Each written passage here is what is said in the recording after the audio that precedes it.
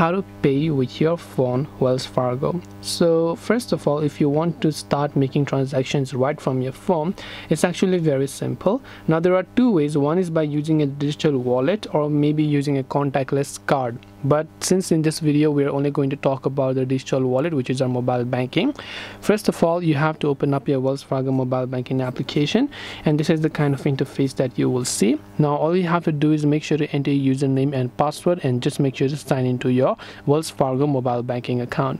Once you make sure to sign into your Wells Fargo mobile banking account, what you have to do is, if you want to set up biometric, you can do that. Right on the home page, in between you'll find a QR code scanner. You can directly scan the QR code and send money to other recipient, or you can add the card to your Google Pay and other stuff by creating a digital wallet. And once you've done that and added digital wallet like Google Pay and stuff, then from there you'll be able to make transactions right from the Wells Fargo app. So I hope that this video helped you. If you have got any more questions, feel free to also leave them down below.